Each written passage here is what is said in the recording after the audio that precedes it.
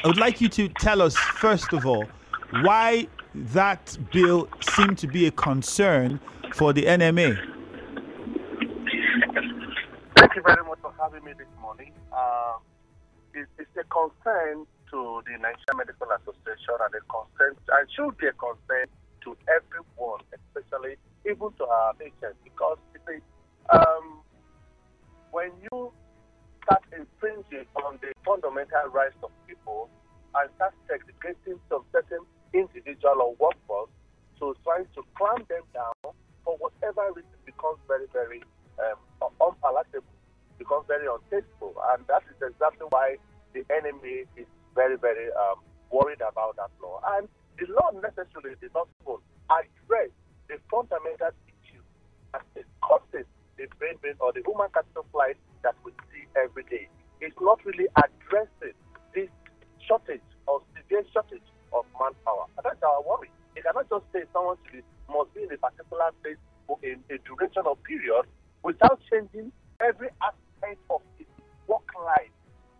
The work life was not discussed, but he must be there because he has a brain, he has studied, and he has that, I would say, that's wherewithal to be able to administer his profession. So that makes the law very draconian, and that's why the enemy is saying that law is not acceptable. Ganiyu Johnson, yes, the member of the APC who was sponsoring the bill, pointed out something during the debate. He said it was only fair for medical practitioners who enjoyed taxpayer subsidies on their training to give back to the society. So it brings me to ask, the training that medical practitioners receive, maybe at medical school and the rest of them, are they being subsidized by government? I would say that he was economical with the truth, in the sense that all public institutions have some form of subsidy in training, and it's not particular for medical students.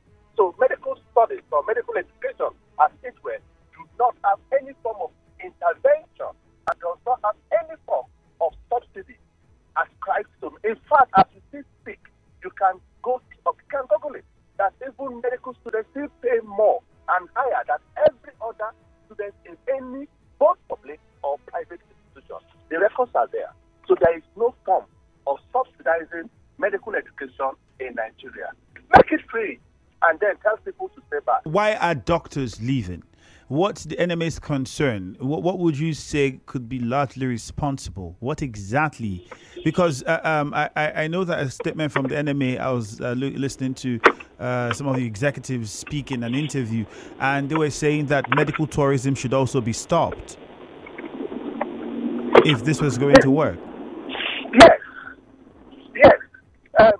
Why are doctors leaving? Doctors are leaving because the working environment is not conducive. Doctors are leaving because their welfare are not being protected. Doctors are leaving because the government is not providing the necessary infrastructure that they want to use to work and do things effectively. Doctors are leaving because the system is not favorable. Doctors are leaving because there is insecurity. So because it's not only about issues concerning the welfare or the health sector. About 15% of the issues of the society also affect the doctors. For instance, if a doctor is posted to a rural place and is kidnapped, would the next doctor want to go there? No. So the brain drain we see outside the country also affects both rural and urban migration. And everyone wants to go and stay. So what are those modalities in place to ensure that we send a doctor to a very rural environment, okay, somewhere in the jungle as this way, because it's the job. So it's something to be able to make the community participation that is complete